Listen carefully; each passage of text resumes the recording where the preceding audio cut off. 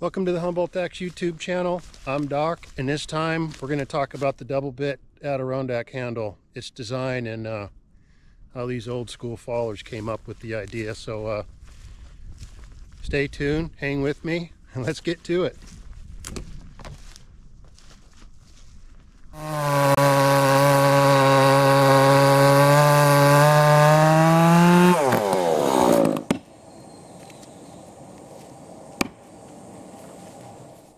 Hope everyone's doing well. Gotten a few questions about the double bit Adirondack handles. So what I decided I was going to do is do my best to explain it and the idea behind the design, other than they just look cool, huh? Pardon me. Let's go out to my shop, or my shed I should say, and grab some handles. The Adirondack handles are hard to come by, to be honest. I've got a few, but they are not cheap. So let me I got a bunch of them up here. So I keep all my handles.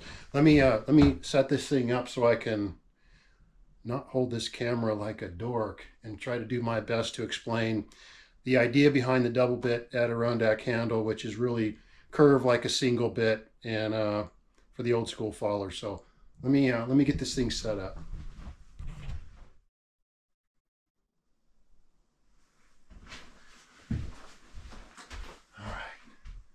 Well, I'll do my best to explain it. Let's look. Let me grab a few. Here's a 36. 32. Yeah. All right. And here's a 36. For the most part, the axes that I make I make 28, 32, and 36. So first of all, let me grab, here's a good example. So these Adirondack handles, I don't know if you see that, but they got the bent grip like a single bit handle. And I grip all my axes, but maybe I should put it down here on the cabinet. Let's do this. Let's try this. You see it? Yeah.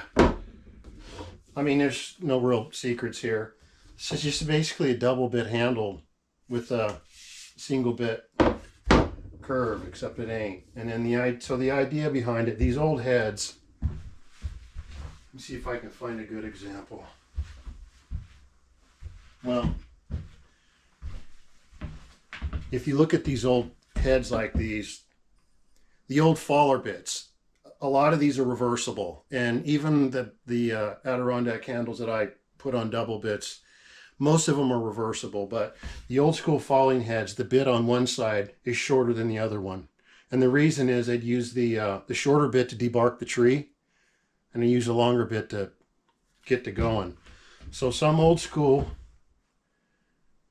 faller came up with the idea of it's so much more ergonomical on these single bit handles because they're curved, and so they basically just took that idea, put the double bit on there, because when you go to debark the tree, you're choking up, and you use a short bit to debark, and then they flip it over, and you get the best of both worlds. So that's the basic idea behind it. It's not like it's rocket science, but that's the idea behind it.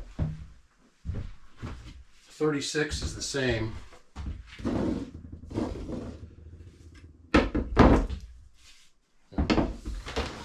See that or not? I have enough room on my. Yeah, I think you can. So this is an Adirondack fitted for a double bit, and this is the single bit. This one has less curve on it, but that's why you see my double bit hand. I grip all of mine, and then basically I flip it over and I'll grip the shorter side. Just really what I'm doing is just tip of the cap to the old school fallers. That's why I do this. So you'll see all my double bit handles. I grip the top of them. That's why these are here. It's not necessary. I mean, other than it looks really cool, but it's just sort of a tip of a hat and an ode to the old school fallers that use these handles. And so all my double bits, my Adirondacks anyways, I do that with. Here's an example of one right here. This is this is a 5-pound head, just under. And the bit on this side, again, the bit length from here to here is shorter than it is from here to here. So I take the short bit and I grip the top of it. Again, you're choking up when you debark, and then these guys would flip it over and they'd get to work on them. So that's why I mount all my heads like that. Man, that one looked cool, huh? That was a purple one. It's American Axe head. This is an old bit. Man, it's nice. Anyway, so that's why I do that. And then the other way I grip my double bits, it just depends who I'm making them for. Here, let's do this. It just depends who I'm making them for and why, you know. Here, let's do this. See that okay? Yeah. So it depends. So I'll grip my double bits like this. You know what I mean? Just because they're straight handles, you know? Maybe you can see that proper or not. It's just another way to do it. I just take my rasp and I make it like that. And I also make what's called an octo grip. Here's a good example. And I don't know if you can, hopefully you can see that, but I make it so, you know, this is a straight handle double. It's about a 4-pound bit. This one's the same on either side. Most of the bits that I have are like that, but some of the old school faller bits that I get are longer on one end. But I'll make an octo grip on it. Basically, I just square this piece of it off with I've got a straight draw knife, and I'll make a curve here, and I'll make a curve here, and I'll kind of straighten this out on that side. Same thing on this over here. It's just an octo grip, you know. Some of the guys that make axes, it seems pretty basic, but you know, people want to know what I'm doing, or at least I get the questions. Anyway, look at this little saddle axe. This one came out cool, but I gripped it with, you know what I mean?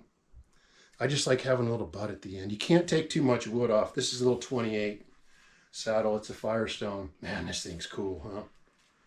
So, yeah, that's it. Short video. I just wanted to go through and explain a little bit about the Adirondack handles. They are not cheap. It's these, as far as the ones I have.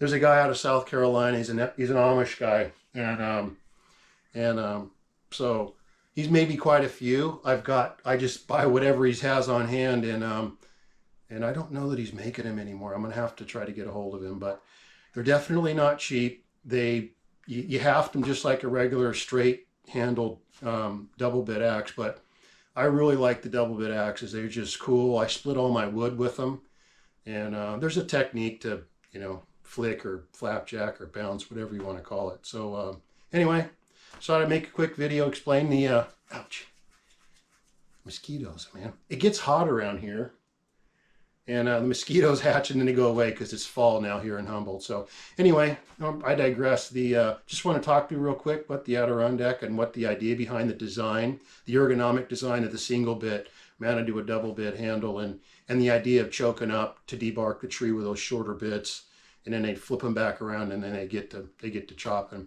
Now again, that's for the old school double bits, where you'll actually see the difference between the length of the bits. If you look down on them, you can tell. So, but then again, most of the double bits that I hang, or majority of them, are reversible. They're the same on either side. I really dig the double bits. So anyway, I appreciate everybody's watching, and that's it. So if you have any more questions, you can write them down in the comments. If I missed part of it, there's a lot of history to axes. It's one of the reasons I got into doing this, and I've been making them for a number of years. I started the YouTube channel not that long ago, really just to share what I'm doing. I'm just one of many. There's a lot of people out there making some pretty killer axes, and primarily what I've been doing lately is they're display axes. Let's be honest. I mean, they're all usable. I use all of mine, but a lot of the axes, because of the way I've just started finishing them, and and doing them that way. And I make them for, you know, for folks for weddings, and I've done a few for my cousins. And I did one for my friend who retired not too long ago from AT&T Pacific Bell. Kenny Taggart, I love you, man.